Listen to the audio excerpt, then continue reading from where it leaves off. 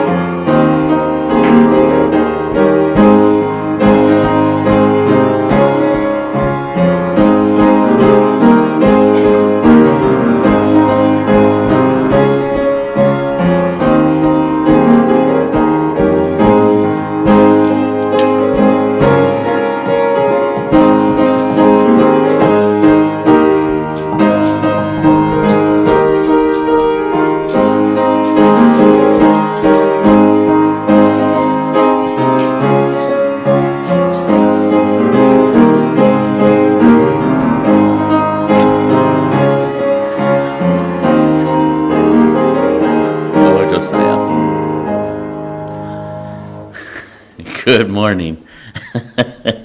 I want to welcome you here today. We have a couple of announcements to get started with. First off, we are hoping that the building doesn't fall in and show need for the hard hat Josiah was just wearing. Well, secondly, next Sunday already, is we're celebrating 60 years as a church. We will be having the Wright family, Peter Wright and his wife and his daughter and her brother, Josiah, our little Josiah, texts Josiah Wright, a college student, Josh, that's what I meant, Josh. When we first brought the girls to campus, he left us where we're eating on campus and moved down the table to sit by Josh. Spent the whole lunch period just jabbering away. So he has got the inside intel that Josh will be here. So with that being said, if anybody is interested in bringing any like snacky foods, guy-type snacky foods, we could have a little bag for Josh as well. We weren't for sure whether or not he was coming. It was sounding pretty likely that he wouldn't be able to come. And per information this morning, it sounds like he will be. So if that is a possibility, we would like to be able to maybe offer him something as well, since his mom and sister will also be getting some things. And so if you're interested in that, obviously that'll be next Sunday already, so we don't have a lot of time with that. In conjunction with that, we are also collecting things for Hunter Savinsky for kind of a back-to-college / birthday package there at Bob Jones. My daughters got him some Maranatha things. I put it back there. Yeah, it's all back there. And we got him like a promo, like why he should go to Maranatha, kind of little pamphlet thing.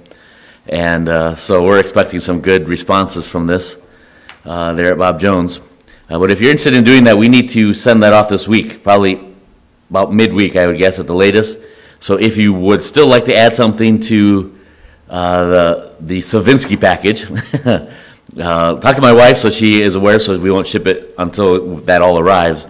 Otherwise, probably Tuesday, Wednesday-ish, we'll probably be sending that off. And his birthday is next Monday, so we would like to just get it there by then. But anyway, we're hoping for some good chuckles as well with the Maranatha items there in Brent. Allegedly, and this is what he has told us, is the staff evangelist at Maranatha, and he sent his son to Bob Jones. And so we're just trying to point out some discrepancies here, that it's not meshing with how things are going there. Nonetheless, so two guy collections here this next week, or for Hunter, next day or two, for Josh, or as he's often called, Buddy Wright. We have until next Sunday. If you are going to get Josh something, and it's going to be big, I guess let my wife know, because we're going to have a bag, and obviously if she brings a small bag and there's a big box of whatever, we just want to coordinate that. So anyway, if you can just coordinate with my wife, I'll say it this way, coordinate with my wife for both of those, and we'll work our way through that. But more importantly, we're looking forward to the 60th church anniversary. 60 years, well beyond my time frame, and just going to look back at some of those things that the Lord has done. Looking forward to having the Wrights here, and I do not recall what he said he was going to be going over, but they do like character studies in message and song, and looking forward to that. And then we'll have a meal downstairs, some turkey, I believe, and the sides, and then we'll stay downstairs and probably sing a number of songs, and maybe do a little this kind of fun things, maybe a little quiz about our church history, and then as well, what else did I say? Maybe just some more history aspects of those 60 years, things that the Lord has done over 60 years. And so we encourage you to stay for that here next week. We encourage you to come for that, and then as well, if you have opportunity to invite others as well for that, certainly we would love to be able to have people there as they are here, and we are looking forward to that. The very next Sunday, Lord willing, we'll have a business meeting after our lunchtime frame downstairs. We'll have a business meeting downstairs, and I don't expect it to be long, kind of just the required quarterly meeting, and so all the minutes and the finances and all that, and probably some discussion in regards to our Halloween event as well as the Christmas walk that they have downtown, and that may be about it. But anyway, that's coming up here very shortly as well. I guess that's about it. November, again, we're going to announce this early. I know it's only September right now, but October will be here by the end of this week. And November then is short there on the horizon. But we would like to have our Thanksgiving service, Lord willing, on that Tuesday night before Thanksgiving, as we have in the past. And that is kind of we encourage you to be a part of the service. I don't have a message per se. We just gather together, and as I've kind of coined it in the last several years, it's kind of like a family gathering around the piano. Not that everything's about the piano, but it's just a time of testimony, a time of singing, a time of sharing with what God has done for us. And I always try to give you plenty of a notice, because we don't want to gather everybody on that Tuesday night and then there's just crickets. And so if you could be thinking along those lines, I've probably shared this illustration many years now. But Mr. Cole, back in his prime, would literally come with books. He would come in with like 5 books stacked up. And, back in January, I was reading this, and I wanted to read you this paragraph, and back in this, and this is what the Lord did. And it was always classic, because his stack of books would rise pretty high in the pew next to him, and he'd get the floor, and he had the floor for quite some time. But anyway, he was a well-prepared man back in his prime, before his health started failing. And so I want to give you, not that you have to come with a whole library of books to read, but give you opportunities to come prepared to just give thanks, and kind of more of a family setting, and looking forward to that. Am I missing anything? Friday, if you are interested, and we can maybe post this later, obviously the Maranatha cross-country team will be in, is it Moline? Augustana, Rock Island. Rock Island, wherever Augustana is. It almost seems like it was a golf course, if I recall. Was it a golf course? Anyway, college. But I mean, it seems like that the actual cross-country might have been on the golf course. Yes, it's the college, yes. But anyway, Caitlin will be obviously on that team. And if you're interested in watching that, she will be running her little heart out, probably with a smile. As it seems like the coach always gets her picture with a smile as she's running. Everybody else is puking their guts out, and Caitlin just runs by with a big smile. I'm not sure how she does that. But anyway, that'll be this Friday. If you want more information or details, we can get that to you. We might just post the directions or where it is there on Friday evening sometime. Yes, and sometimes I don't get the information till later in the week, like the specifics, but as soon as I get it, I'll share it. But I don't Yes. have it today, so. Yes. Other than that, I think that is it. As far as some prayer requests, we have our prayer app, and here's what's on the app as of right now. Some specifics I wanted to mention. First off, Barb there towards the bottom. She is, as of, was it Thursday? Last Thursday, I believe, was sent home from Springfield, basically on hospice. The hospital said there's nothing more we can do, and they do not expect it perhaps to be very long. But certainly a continued prayer request for her and her husband and the entirety of the church. I mentioned last week that I was talking to one of the church members, and one of the things that she said at the time in regards to insurance was that as a church, this is the first time they've ever had to, she said, we've never had to deal with the loss of a minister or a minister's wife, and this is not easy for us. And so certainly pray for those involved with the church as well, and be in prayer for Barb. And then Caitlin added, was that Friday, Josiah Cochran. If you've ever been to Princeville Baptist, not Princeville, Chillicothe Baptist, Pastor Cochran is the pastor there. He, if you know him or you've talked to him for more than 5 seconds, you know that boy is from the deep south. He's from Georgia, and there is no hiding the fact that he's from Georgia. When I saw the name, I thought, oh, that must be a relation. Well, this Cochran is from Canada, and from my daughter's explanation, there is no hiding the fact that they're from Canada. So there is likelihood that they may still be related, because that's not seemingly a very common last name, but one is definitely Georgia and one is definitely Canada. But anyway, it's on the cross-country team, and I don't know any of the extra details, but he literally sent a message to all of his teammates and said, can you please share this with all of your churches, because this is very, very serious right now.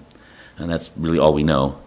And so Josiah Cochran's aunt, Josiah Cochran being a Maranatha student, and I would assume aunt is in Canada. I don't know. But any other prayer requests that we'd like to add? I will just say I have not heard from the birds. And I don't know if it's because they're not home, because usually she answers, like we communicate pretty well, and I'm not hearing from her at all, so we'll just keep them in prayer. And it could be because did they have to go to another country? They had to go somewhere else for this surgery. Yeah, it so seems that way. It's possible we just have broken communication right Yes. now. But I have no updates. I don't remember what it was, but this last week something was going on with Australia, and I forget what it was. Was it major lockdowns? Yeah, that may have been what I was hearing. You're not supposed to be traveling more than 7 miles from your home. Wow, yes. So I'm just letting you know. We'll just keep praying. I have no updates. Yes. Anybody else? The only update I had is Marlene has still not heard from the oncology. Still. No, so she called her surgeon's office and the nurse said that she personally had gone and talked to the doctor about this situation. The way Marlene explained it was, I guess now the doctor is involved. So hopefully she'll hear something this week. because Wow. It's been like a month waiting to get an appointment and never even calling her back. I don't understand. No. Yes. Let's certainly pray for her. Annette was in the hospital all last week, and she's in a rehab nursing home place now, and it doesn't sound really good. A lot of her relatives have come in. So, continue to pray for her and her dad. She was hoping to be able to go where her dad is, but she couldn't. Oh, wow. So they're, and, Yes. and Bill is kind of discouraged. I think this year he has spent more time in the hospital than he has been out. And Yes. Just kind of didn't need to have to go back to the hospital. Yes. Yes.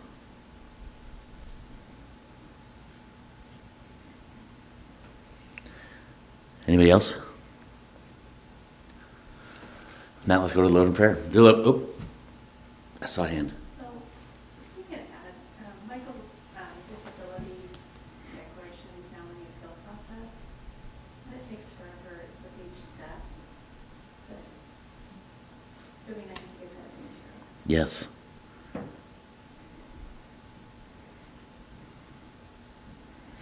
Very good. Now let's go to the Lord in prayer.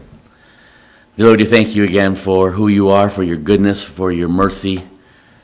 We thank you that beyond our means, beyond our certainly ever even deserving it, that you are always there with us, alongside of us, come what may. And I thank you for that. We do certainly pray for the specific requests here mentioned this morning.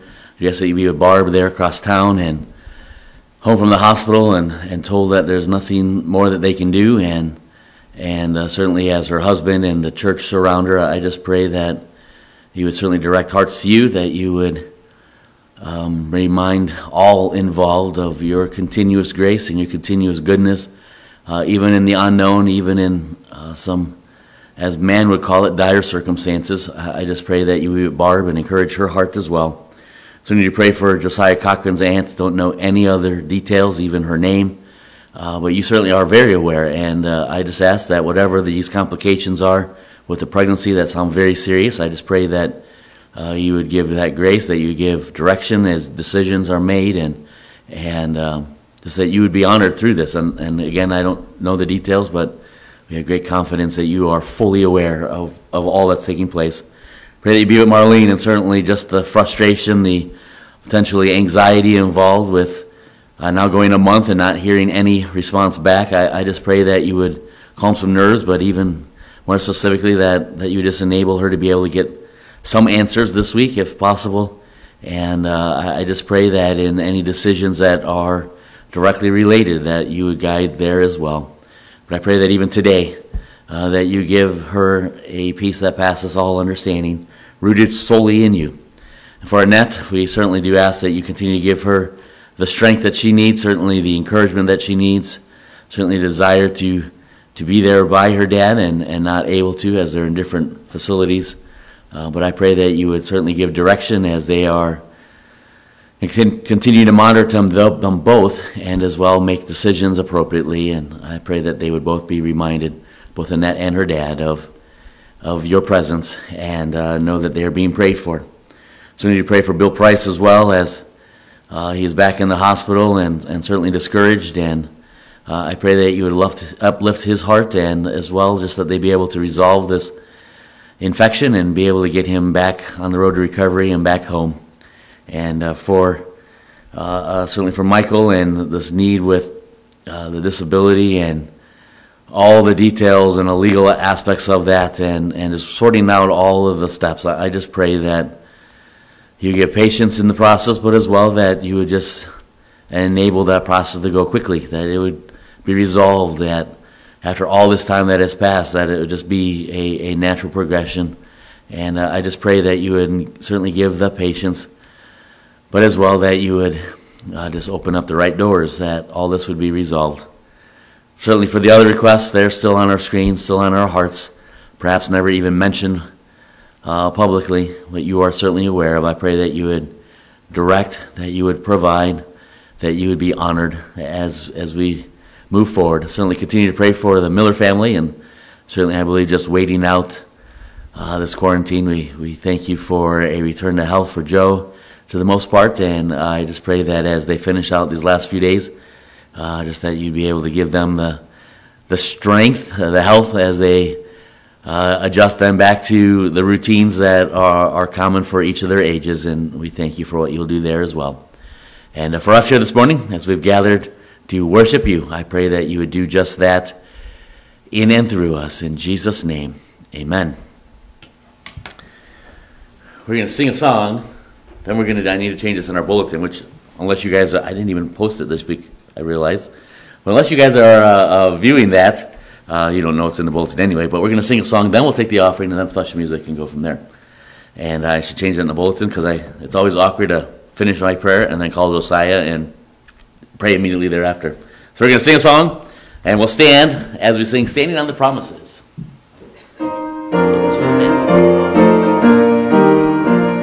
Standing on the promises of Christ my King, through eternal ages let his praises ring. Glory in the highest I will shout and sing, on the promises of God. Standing, standing, standing on the promises of my Savior. Standing, I'm standing on the promises of God. Standing on the promises that cannot fail, when the howling storms of doubt and fear assail. By the living word of God I shall prevail. Promises of God. Standing, standing, standing on the promises of my Savior. Standing, standing, I'm standing on the promises of God. Standing on the promises of Christ the Lord, bound to him eternally by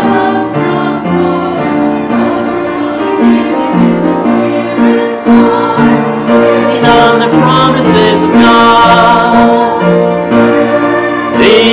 Standing, standing on the promises of my Savior. I'm standing on the promises of God. And the last. Standing on the promises I cannot fall, listening every moment to the Spirit's call, resting in my Savior as my all in all, on the promises of God. Standing, standing on the promises of my Savior. Stand, I'm standing on the promises of God. Very good. You may be seated. Before I have Josiah come take the offering, just an announcement. I know I've said this before. My sister-in-law, one of Jen's sisters, often watches our services either live with us or thereafter our services. And she'll often send me friendly critiques, as sister-in-laws do, at least this one. And anyway, it turns out that when we do the offertories, apparently, and I know that I do this as well before the service, when my wife is playing the piano and I'm going through all of my notes and all of that for the service, I will hum along with her. And so last week her critique was that when it comes to the offering time, she wants to be able to hear her sister play the piano and not hear me humming. And while you may not hear me humming, obviously I'm this far from the mic, so she hears it very well. And apparently that has been very distracting to her. So I thought today my wife will play silently or quietly and we could all hum, if that will work. And I'm just curious what she's going to say. But I will try to refrain myself from the humming. But if you want to hum, I would love to be able to reply and say, was it me? But anyway, we're going to have Josiah come and take the morning offering here this morning. And as he comes, let's pray.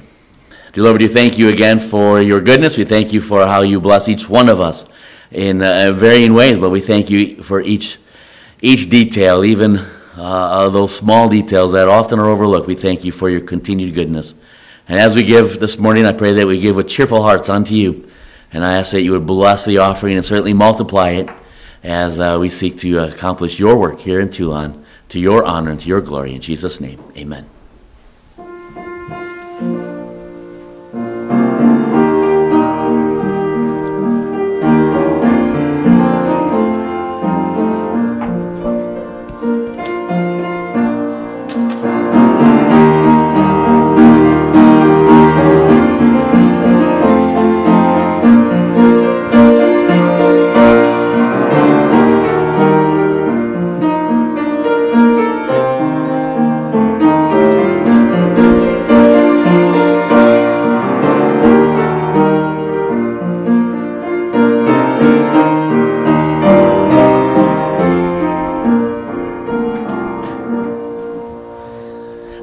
at this time we have special music.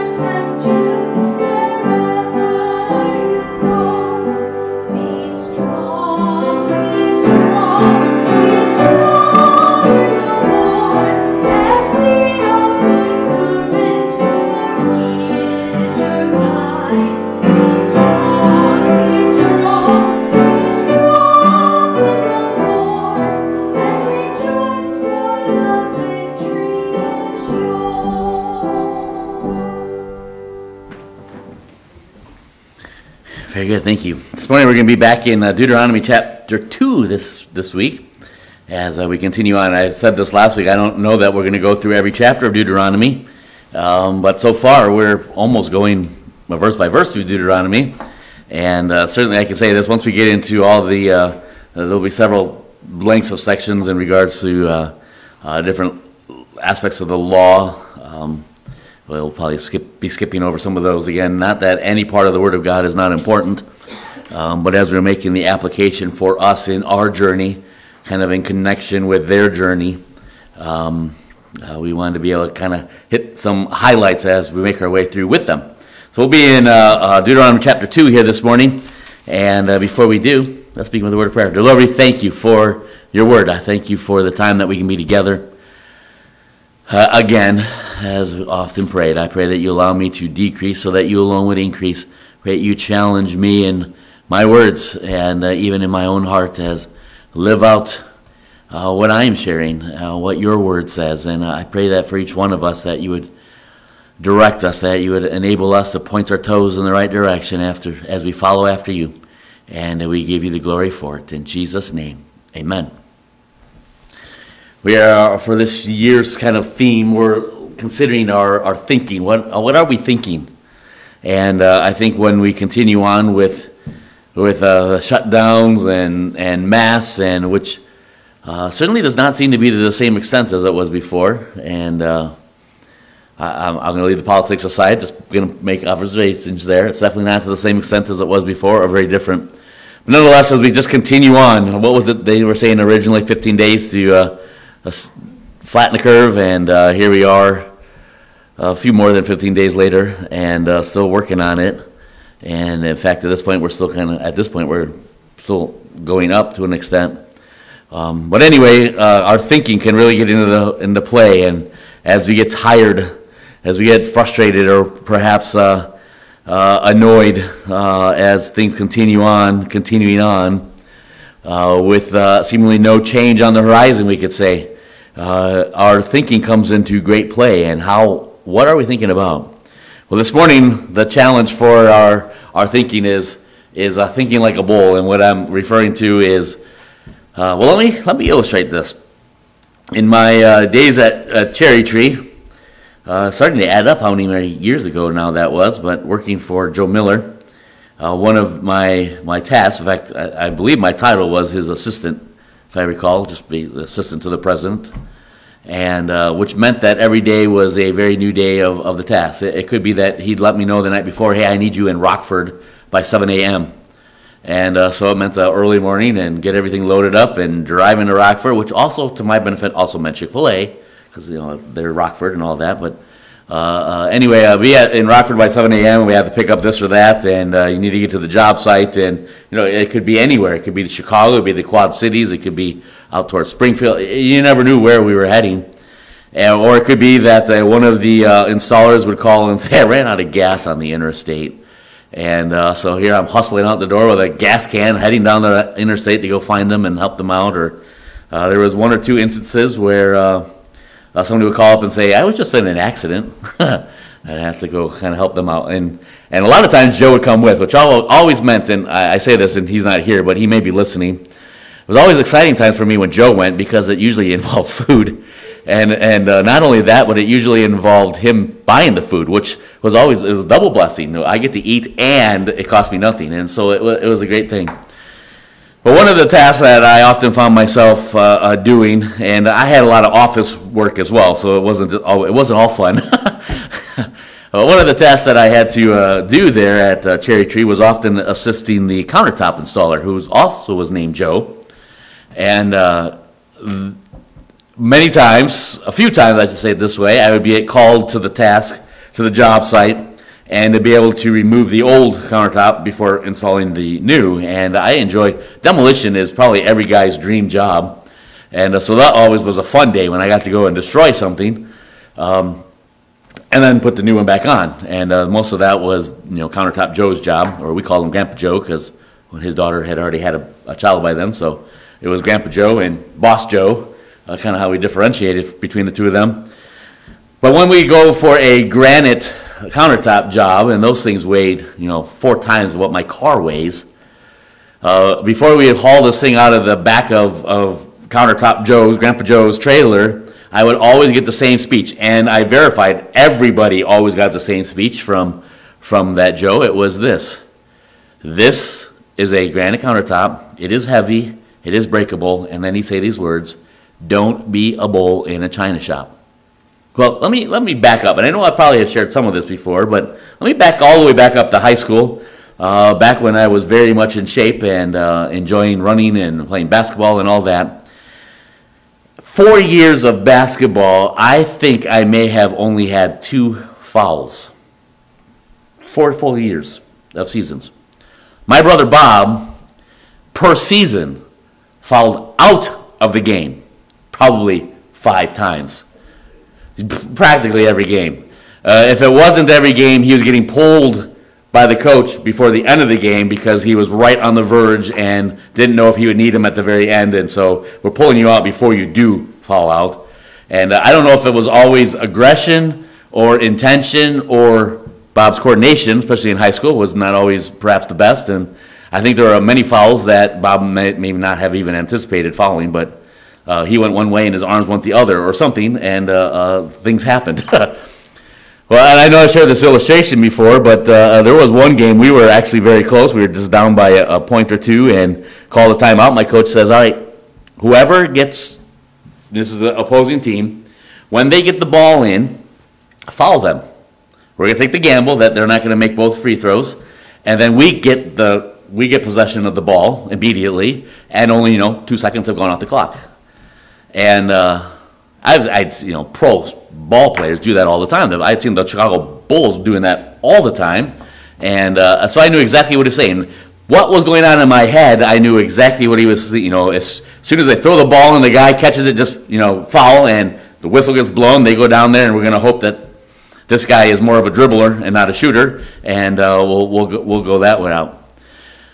Well, I recall I was one of the guards, so I was always the last one across the half-court line as the ball get thrown in, and they threw the ball to the guy right in front of me. So this is now my responsibility. And you remember what the rules were? As soon as they get the ball, foul him. So he gets the ball, and I'm in my defense position, down, squatting, and my hands are up, and I'm ready. And I hear my coach saying, follow him, follow him. And I'm running backwards, just like this, and I'm not letting him go anywhere. I'm running backwards, my arms are up, and he's running towards me. He's getting closer to his basket, and I hear my coach yelling, follow him, follow. And I distinctly remember looking back kind of quickly and saying, how do I follow? I don't know how to do this. How do I do this? I don't want to. And it came to a point that as my coach, I could tell he's getting mad at me, so I plant myself.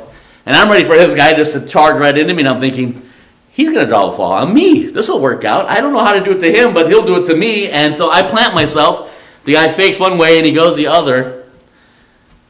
My arm goes straight up, and apparently clotheslining somebody is not a good thing in basketball. Whoop! He went down on the ground. I got a technical. Me, who's right, hollering, how do I get it? Now, we lost the game, and things didn't work out very well. You know what I was doing Monday at practice? Learning how to foul people. Yeah, so I say all that to say this. When Countertop Joe says, don't be like a bull in a china shop, my mind goes to, no. That's the other brother. I don't even know how to foul somebody in basketball. That's not how I don't know how to do this. I think completely opposite of what we were looking at last week when we many times quit before we get the job done. I think there's some cases in our Christian walk where we are like a bull. The Lord commands us, this is what you should do, and like a bull in a china shop, to use Joe Keezer's motto. I think a lot of times we can charge forward in obedience, but I think sometimes, the whole aspect of speaking the truth, but speaking the truth in love, sometimes our attentive to obedience is such that we come across as a bull in a china shop. And this is the complete opposite extreme from last week, where we quit because we're too timid. This is where we are charging, and there are, kind of like my brother charging on the basketball court, there's bodies laying on both sides, but we're charging forward. Now, I'm not saying that we should hesitate. I'm not saying that we should question. I'm not saying that we should slow down in our obedience, but I am saying I think there's a few times that maybe we aren't considering what it is that God has truly called us to do in our response to what He's called us. Jude, for instance, is talking about the very reality of false teachers, the very reality of the impact that it will have on the church. And in verse 22 of Jude, it says, and of some have compassion, making a difference. The very next verse says, and with others, save with fear, pulling them out of the fire, hating even the garment spotted by the flesh. Now, if we were going to, and we had talked about having a bonfire next week, sounds like we're going to be getting hot again next week. But that was one of the thoughts for our anniversary service, having a bonfire out here. I think we're going to just be staying in the basement for next week. But imagine if I am teaching Josiah how to light a fire. And so I go through all the details, and the kindling and all of that. And we often just use newspaper or old magazines or whatever and tear out the pages and crumple them up under the kindling. And you light that, and the paper burns rather immediately. And then the kindling starts on fire. And then you start piling the heavier, bigger logs kind of gradually up on top. And I'm certainly never been or dreamed of being a Boy Scout by any means, but I've started quite a few fires over my lifespan. Imagine I'm now passing that on to Josiah, how to do that. And so it's his turn. I've shown him. I was like, all right, Josiah, now it's your turn. You're going to start the next fire. And he takes these big logs, and he stacks them, and he takes a lighter, and he just tries to light these big logs. And I kind of scratch my head. What am I going to say in this teaching moment? What am I going to say to Josiah? Where's the kindling, Josiah? Oh, Now, I'm not saying that Josiah doesn't know how to build the fire, but in this illustration, oh, that's right, Dad. And so he corrects it. But I'm not going to go rush it into the scene, shoving Josiah out of the way, taking the logs and hurling them into the yard, and saying, you got to start with the small stuff. That's not how you're going to have that teachable moment. I'm going to have some compassion. I'm going to use the experience there of what's going on. But let's say that as he's trying to light this log, and I just stand back thinking, this is not going to work. But I'm going to let him figure it out. So I'm just going to be quiet instead of saying, where's the kindling, Josiah? I'm just going to stand back and, well, he gets one of those, it's one of those logs that's got the bark that's kind of flaring up on one, and that actually lights on fire. And now he knows that this isn't going to actually last. As soon as that little piece of bark that's kind of dried out and curled has gone out, then his fire is done. But he lights it and he stands back and he's all excited because he now has a fire. Well, as he begins to realize, but this isn't going to last long, now he grabs a gas can. What do? Now, as he's in the motion of pouring, I am charging in and I am shoving him out of the way. I am grabbing that can, and I'm not going to hurl it because that gas will follow. But I'm gonna run with it, and perhaps in the process, as I have put myself in between him and the fire, perhaps now my beard and my eyebrows are now gone. My face is gone, and I've got that instant sunburn look.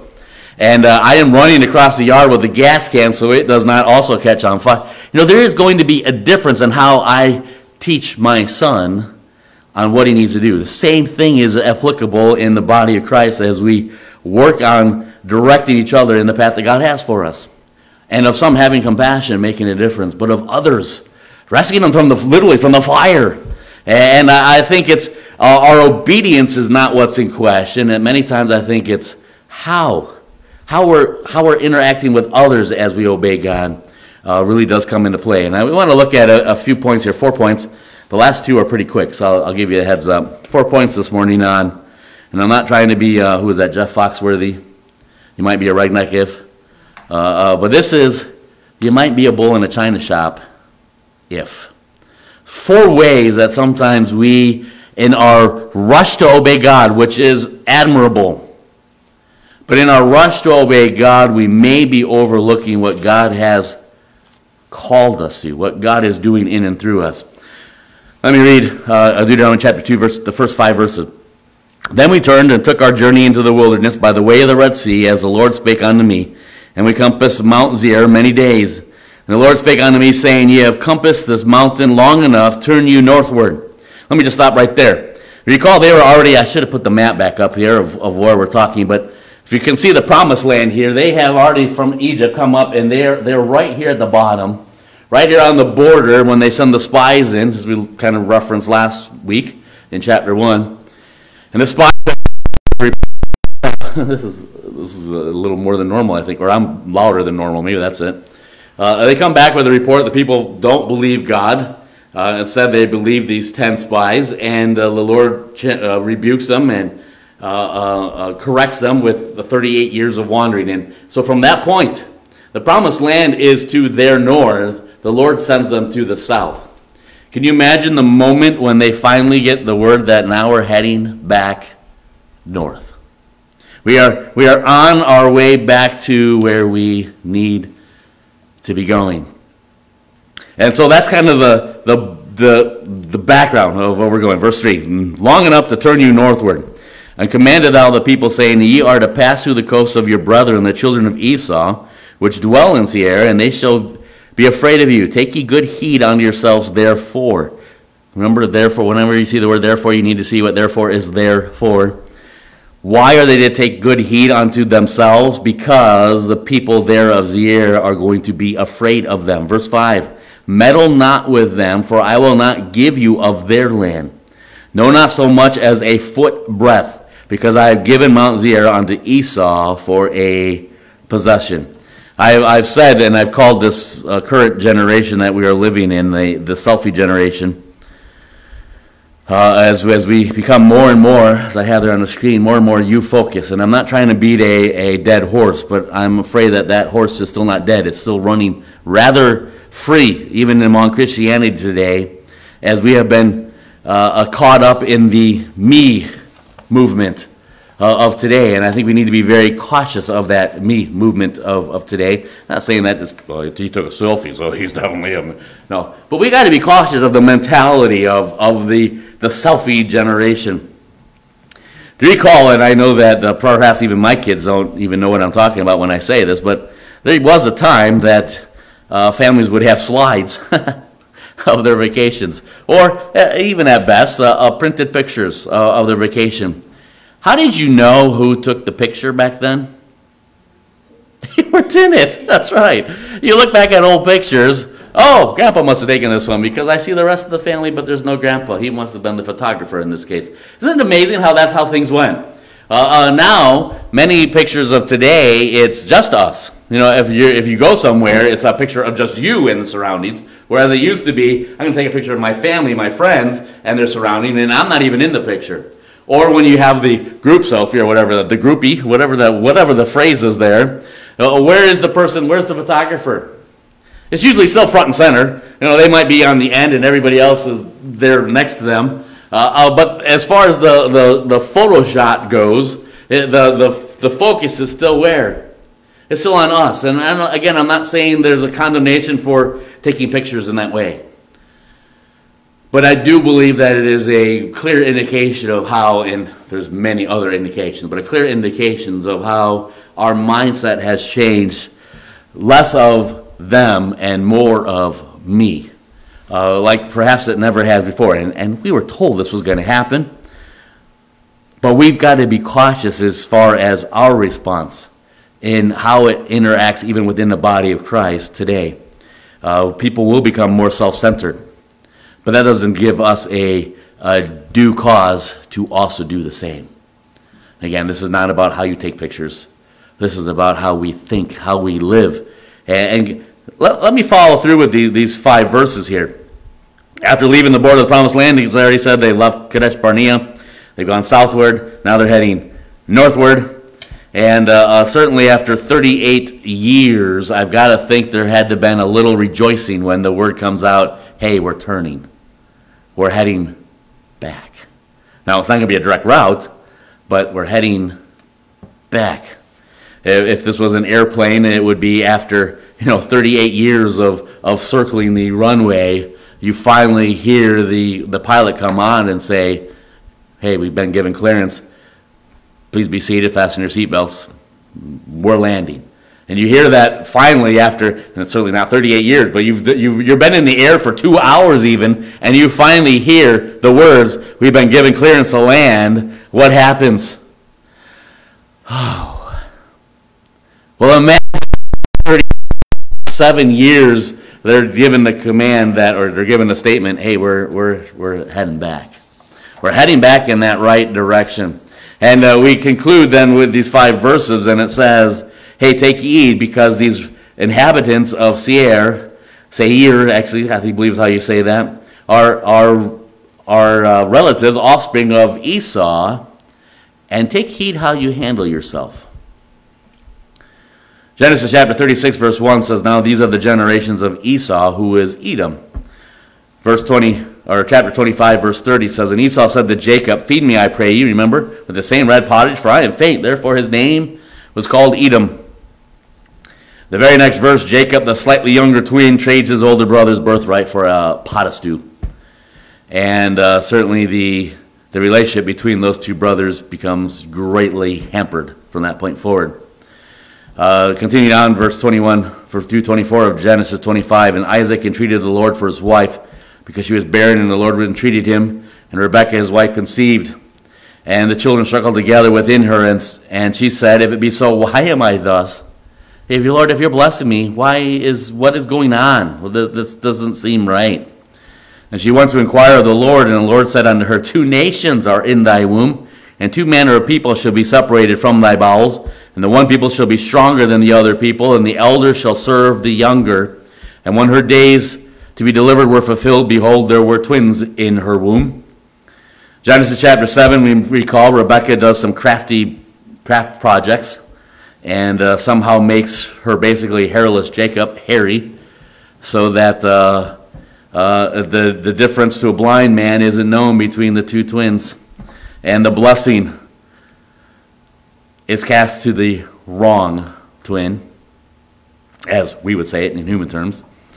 Jumping farther ahead, Genesis chapter 36, it says, "And Esau took his wives and his sons and his daughters, and all the persons of his house, and his cattle, and all his beasts, and all his substance, which he had gotten in the land of Canaan, and went into the country from the face of his brother Jacob.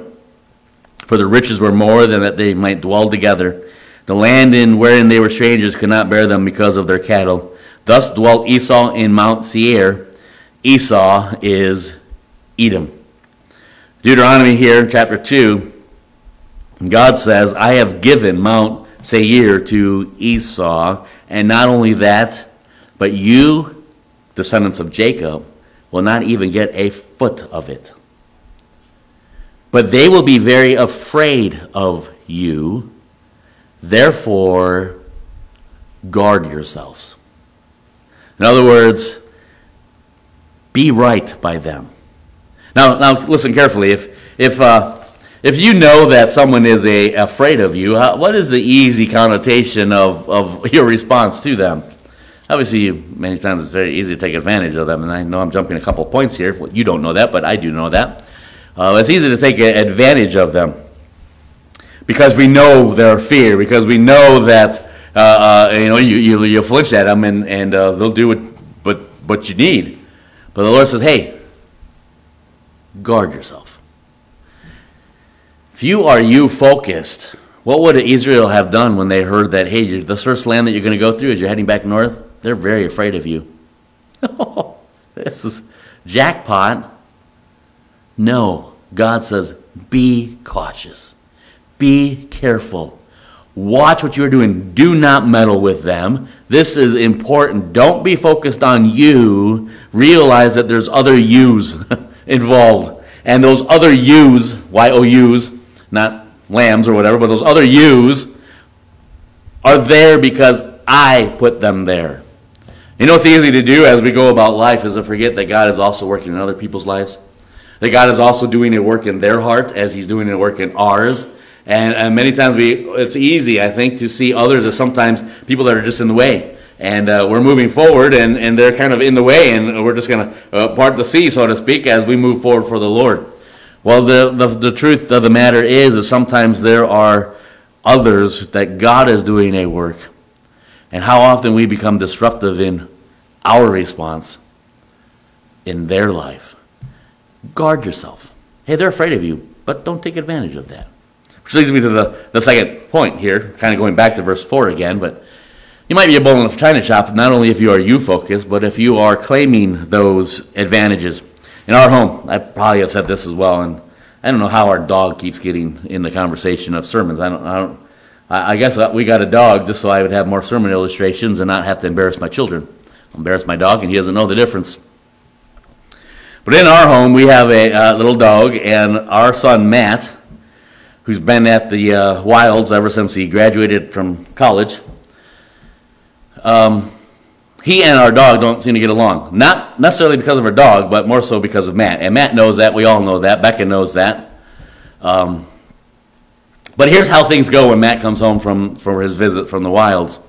The dog will be, as he often is, very excited. Someone's in our home, and he'll be jumping and barking, and his tail will be wagging. And this, I kid you not, this is what Matt will do. And that poor dog, tail goes straight down, and he goes cowering. And Matt will continue to talk to us, and eventually that dog will get up the courage to come back out, and he'll come out slowly. Now he's keeping an eye on Matt. And Matt, the dog might even be behind him. And the dog will slowly be coming back out, to people, kind of like a cat finally coming out of his hiding spot. And Matt won't even be noticing, but out of the corner of his eye, he sees the dog finally getting his courage up. And in middle conversation, he'll just go, just stomp his foot. And that poor dog, whoop, and he's gone again. And he'll run into our bedroom and hide under our bed. I guess that's the most secure place in our home, under my bed. It's not his room, but it's his security, I guess. And that's how the two inside. I think it's because Matt always wanted a dog growing up, and we never had one until he was out of the house. Inside, I think it's a jealousy thing. That's what I'm thinking. That's what we've come to the conclusion. But anyway, he and the dog normally do not get along because of Matt. And Matt will acknowledge. If Matt were here today, he'd say, "Yep, it's all me," because he'll scare the daylights out of that dog on purpose. Now, let me also back up and give you a side story about this dog. This is Becca's dog. She's definitely claimed 100% of that dog. If any of the rest of us did that, oh my goodness, she would kick me out of my own home if I did that to her dog. Matt does it, nothing, not a word. She might complain to us after Matt leaves. I wish Matt wouldn't be like, but not a word to Matt. She'll laugh, she'll carry on with Matt, but inside I know this is eating her up, which is probably another reason why Matt does that. Well, you know how easy it is to take advantage of others. Again, let me read verse 4. And he commanded all the people, saying, You are to pass through the coasts of your brethren, the children of Esau, which dwell in Seir, and they shall be afraid of you. Take ye good heed unto yourselves therefore. Manipulation is a easy reality for child and adult. When we take advantage of others because we know we can get what we want. It's not just about naughty kids, although kids many times excel at it. But I'm afraid that many times as adults we still got some key points in our back pocket on how to do this pretty well. As we can manipulate others, we can take advantage of, to use the same word, their fear. We take advantage of their love. We'll take advantage of their desire of even just plain goodness, and we'll use that to our advantage. They fear us. Why shouldn't we be using that to our advantage? Let me continue on. Verse 5, Meddle not with them, for I will not give you of their land, no, not so much as a foot breadth, because I have given Mount Seir unto Esau for a possession. Ye shall buy meat of them for money, that you may eat, and ye shall also buy water of them for money, that you may drink. For the Lord, here's the reasoning, verse 7, For the Lord thy God hath blessed thee and all the works of thy hand. He knoweth thy walking through this great wilderness, these 40 years. The Lord thy God hath been with thee. Thou hast lacked nothing. Now, what is going to be the normal human inclination of people who are in fear? Let's go back to Joe Miller. He's not here, so I'll pick on him. Now, obviously, everybody knows I'm very good friends with Joe. Worked with the guy, and we're still very good friends. Might have been because he kept buying me food. Maybe that was the deal. Well, let's just say, let's turn the table. Let's put a whole different personality on Joe. Let's say he was one of those bosses that nobody liked. And I had a great fear of Joe. Joe spoke, everybody jumps, including myself. So that's the working environment that I am now working at Cherry Tree in this illustration. Well, how easy is it for Joe to take advantage of that? Very easy, right? He's going to start speaking and just to watch people jump. This microphone. Newthorn, I'm thirsty. Well, what am I doing? What would you like, my lord? my boss, my master. What would you like? Shall I make you something? Shall I go run and buy you something? What would you? You know, if someone, how easy is that to take advantage? How easy is it to manipulate when we know that I speak, others jump? That's a pretty easy thing to do. How easy would it be as a nation of Israel is coming through a land of people that fear them? What do you think they're going to be doing when this nation gets thirsty? Please, whatever you want, just don't hurt us. You're thirsty, please have some water. You're hungry? Well, go ahead, take my cattle in the field. Whatever you, please just don't hurt me. What is God telling them specifically? He doesn't say, don't steal from them. He doesn't say, be nice and ask politely and say thank you. What he says is, you will buy this with money. You will treat them in this way. You have an advantage over them. They fear you, but you will not take advantage of that fear. you will buy with money. Why? Not because it's just the right thing to do. Why? Because I am the Lord your God, and I have been with you, and I have blessed you, and I have multiplied you, and the why is because of me, God says. Hey, if you're claiming that those advantages, if you have that mentality of always manipulating, you are that bull in the china shop. When you choose to obey our God and his commands, more than likely, if you are one who takes advantage of others, you are that bull in the china shop in your obedience to your God. Be cautious with that. Thirdly, verses 8 and 9. Obviously, you're going to be a bull in the china shop if you're the ones looking for a fight. Verse 8. And when we have passed by from our brethren the children of Esau, which dwelt in Seir, through the way of the plain from, and here we have some great places to go through, Elath, and from Ezion-Geber, we turned and passed by the way of the wilderness of Moab. And the Lord said unto me, distress not the Moabites, neither contend with them in battle, for I will not give thee of their land for a possession, because I have given Ar unto the children of Lot for a possession. Now, let's step back for a moment. You've traveled now probably about 37 years, because they still have to get back up to where they're going to be in real time, as Moses is sharing this with them, right on, again, at the border of the Promised Land. But at this moment in the replay of history, as Moses is reminding them, that here they are heading back north, and it's time for them to realize that the battle is yet ahead for them. But here's the thing, it's not at the moment. Going through this first land, they fear you. You will treat them right. You will buy your water from them. You will buy your meat from them. You will treat them right. Don't take advantage of them. And then as you go into the next land, again, these are going to be descendants of yours. You will, again, we could carry on the same thought, you will treat them right. But here's what you're going to do. You're not going to meddle with them. We're dealing with Lot's offspring.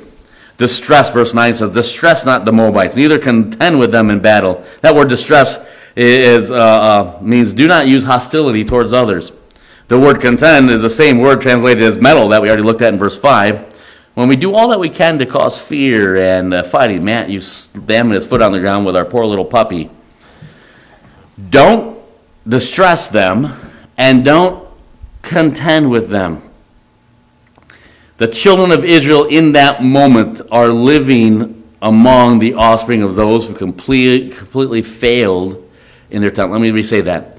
The children who are hearing this, the children that are doing this in real time, in this memory, are the offspring of those who completely failed. And that's why they've wandered. Now the children have a name to make for themselves. Would they step up and do what was right? Would they follow through and do what God commanded them to do? Would they be the ones that would enable them to go into the Promised Land? Or would they also be, like their parents, dead as they wandered again for another 40 years? Would they do what was right? Well, here's the point. In order to do what was right for their God, even though battle was yet ahead for them, that battle was not there for them in that moment. And I know that there's a lot of things that we are to contend for. We're told, in fact, to contend for the faith, right? We're to take a stand. We're to be bold. We're not to back down on the matters of faith at all. And the idea of contending, while not specifically a battle word there, does hint at the reality of that result of a battle as we contend for the faith. And might I add, as we're getting closer to the return of Christ, this battle of contending is going to be a lot more difficult for us. But we also have to remind ourselves is that I think at times it's easy for us to lose sight of who is in the battle. We don't wrestle against flesh and blood. We don't wrestle against each other. The battle isn't with one another. This isn't Republicans versus Democrats. It's not conservatives versus liberals. This is not my view versus your view. Our battle is not with one another. The Lord says, hey, there's going to be contending. There is a by definition, there is a battle that is undoubtedly going to break out here in that regard.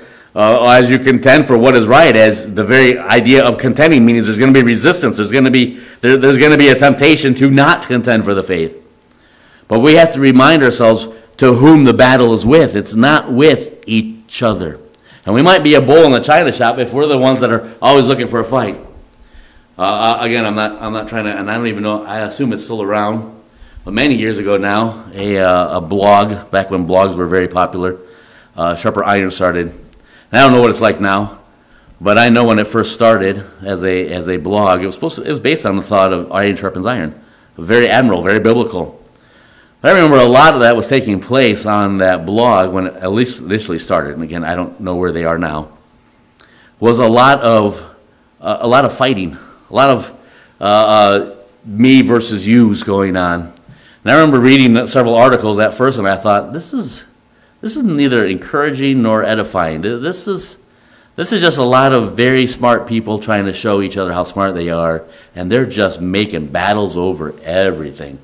One person says something that is going to get ripped apart by 300 other people, and this is not. I don't think this is what we're supposed to be doing here. Well, you're going to be a bull in a china shop if you're that one that's always looking for a fight. You're always, hey, here we are. We're ready to battle. We're going to show what our parents didn't do. We are willing to do. Let's go get them. God says, whoa, not this group. Don't meddle with them. Don't contend with them. Lastly, very quickly, beginning in verse 13. Now rise up, said I, and get you out over the brook of Zered. And we went over the brook Zered. And the space in which we came from Kadesh Barnea until we came across over the brook Zered was 38 years, until all the generation of the men of war were wasted out from among the hosts, as the Lord sware unto them. For indeed the hand of the Lord was against them to destroy them from among the hosts until they were consumed. So it came to pass, when all the men of war were consumed, and the dead from among the people, that the Lord spake unto me, saying, Thou art to pass over through Ar, the coast of Moab, this day.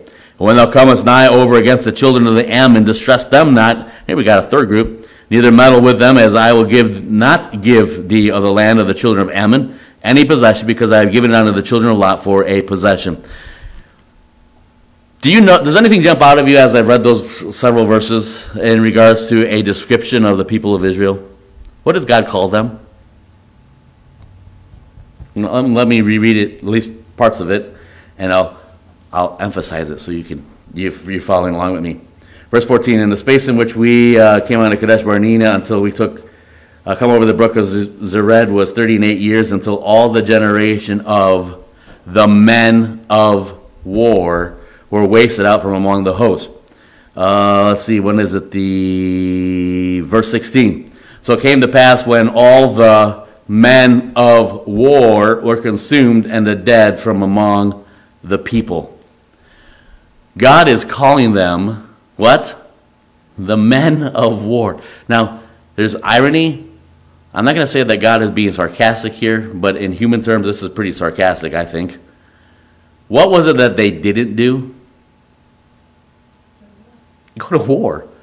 They were the ones that were supposed to be going to war. They were the ones that were supposed to cross on the promised land and take the land as the Lord had given it to them. And God had already told them there was going to be battle to be given, but I will give you the battle.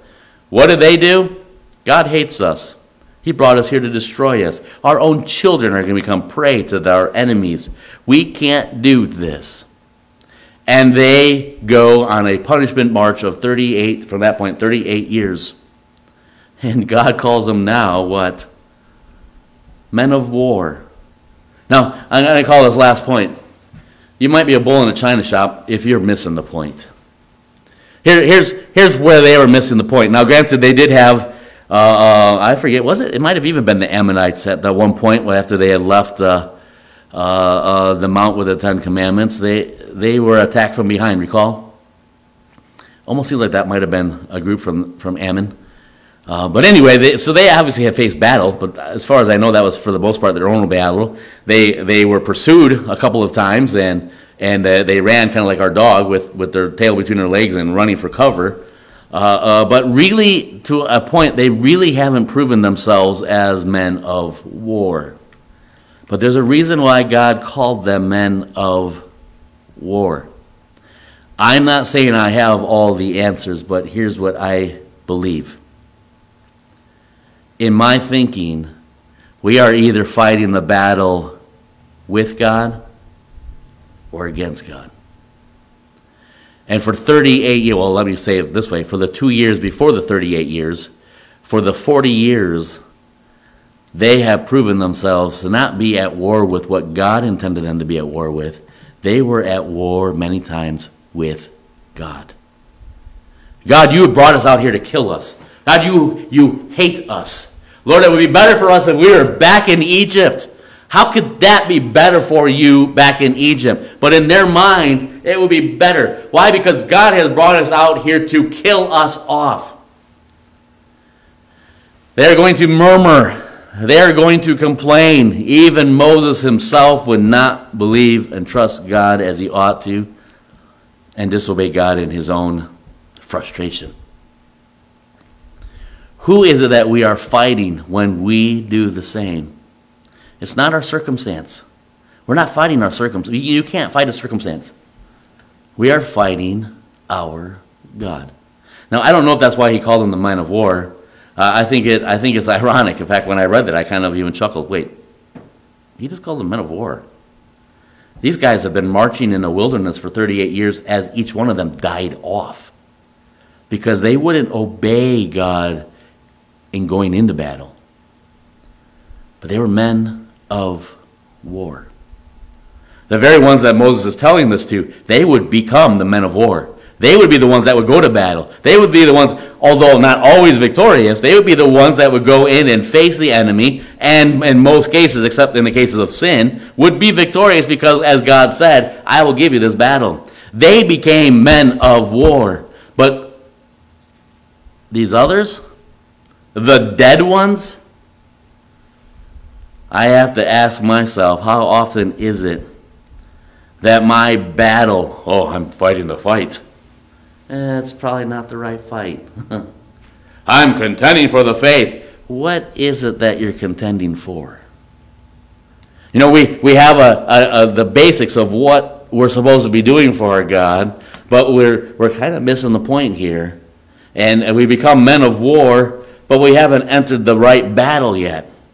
And that's not how this works. Again, to go back to a basketball illustration, this is like those on the sidelines getting into a fight on the side. Well, wait a minute, you're not even playing the game. This is not how this is supposed to work. The battle is out there on the court, 5 guys versus 5 guys. You in the stands or even the rest of the team on the bench. That's not where the battle takes place. This is not what this is about. There's a team against a team trying to be victorious, and only one can be victorious. That's where the quote-unquote battle is, but here we are fighting in the stands. Now, unfortunately, a lot of times I fear that's what takes place in Christianity today. I think it goes back to because we're you-focused, me-focused. It's all about me today. We begin to claim our advantages. We have that mentality of looking for a fight. And in the process of those 3, we begin to miss the point. And in the words of Joe Keyser, one, I can't believe, number one, that I've used my dog as an illustration as many times as I had. Now I am quoting Joe Keyser in a sermon. In the words of Joe Keyser, don't be a bull in a china shop. It's not productive. Let's serve our God wholeheartedly, fervently, with great zeal. But let's not be a bull. Let's pray. Lord, we thank you again for your word. We thank you for the example of the children of Israel. We thank you for the lessons we can learn of their example. I pray that you challenge us even here this week as we consider what you have for us, what you have before us, even the trials that we will face. And I pray that we be reminded of the battle that we are in, the struggle that we do have, what we are to be contending for and fighting for. And I pray that as we face those circumstances, even as we perhaps even this week, unfortunately at times, even have to face some people that are maybe difficult to deal with this week, I pray that you would remind us what it is that you've called us to, where our focus, our energy, where our fight, so to speak, must be rooted. And I pray that you would use us in great and mighty ways, as with compassion we have a chance to make a difference. But as well as we have those opportunities at times to literally dive in and rescue those with great force at times right out of the fire. But I pray that you would use us in both of those circumstances, that we'd be able to know and follow after you through it all. In Jesus' name, amen.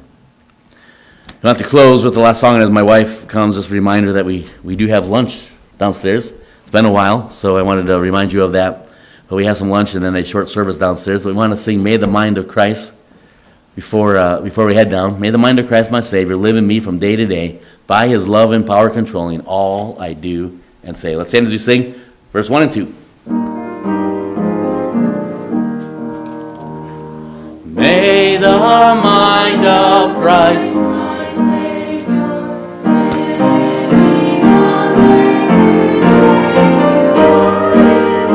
and power controlling all I do and say. May the word of God dwell richly in my heart from hour to hour. All may see I triumph only through his power. If you know Joe Keyser, and I know at least you do, if you know Joe Keyser there in Wyoming, and you let it slip that I've used his quote all throughout the whole sermon, just know that, and I do like Joe, and I think he likes me. He is the kind of guy that he will send me a bill for his use of his name and his quote. So just understand that if that gets passed on, and I'm speaking to Joe Miller too, who may be watching right now. Joe Miller, where's the camera? Whatever camera I'm supposed to be looking at. Joe Miller, if you let Joe Keyser know, and he sends me a bill, I am passing it on to you. That's for all of us. Well, let's not be a bull this weekend, regardless of what the Lord sends our way. And feel free to quote Joe Keyser all you want this week. Well, let's pray. Beloved, we thank you again for who you are. We thank you, even at times when we don't know how to thank you in the moment. But we thank you for those trials, for those circumstances, for those difficult times where we are able to learn of you. We're able to understand, even learn of ourselves. And to be able to see where you are working and how you are working and how you are molding. And at times see our vulnerabilities, to see our own sin. And I pray that we be able to get through those times, even this week if you allow it. We'd be able to get through those circumstances to your honor and to your glory. That we'd be able to even endure those tribulations and being able to bless others even in the meantime. And we thank you for those opportunities this week. In Jesus' name, amen. You are dismissed.